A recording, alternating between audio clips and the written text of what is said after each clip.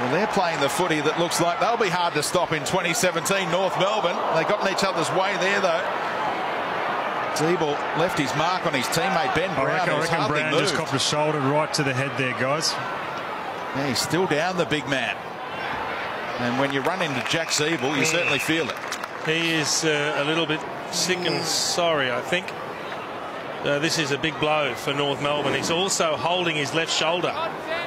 He's holding the left shoulder, and that's where they met. This may be a shoulder injury to Ben Brown.